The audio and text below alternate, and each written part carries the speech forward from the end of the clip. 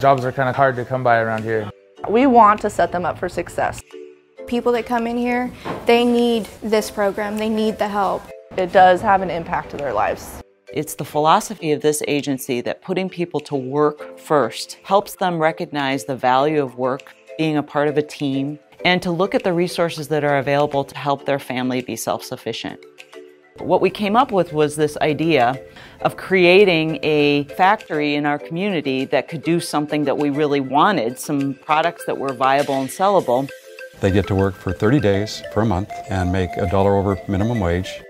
The idea was that it would be a cost-neutral program to the state if we were able to pay paychecks for CalWORKs recipients as opposed to their cachet payment for the amount of work that they were doing in a program like ours.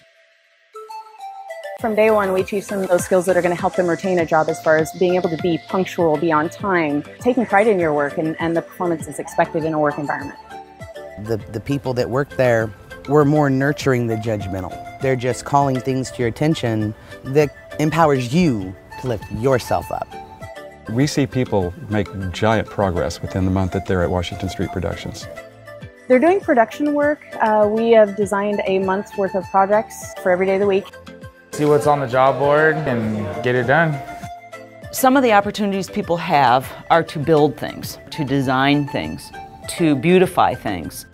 It's work experience, it's people experience. A lot of the stuff that you learn here stays with you when you leave. And it's so much fun to watch some of these folks go in with, a little bit of trepidation, and they're finding out that they can be creative in ways they never imagined.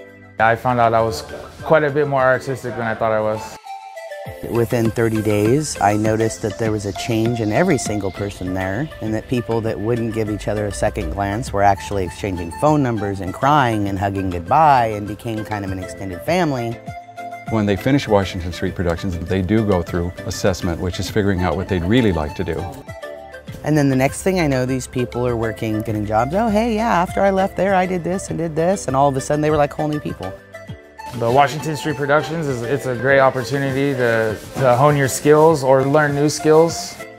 We really think this is something that can be replicated. We are definitely willing to share our model.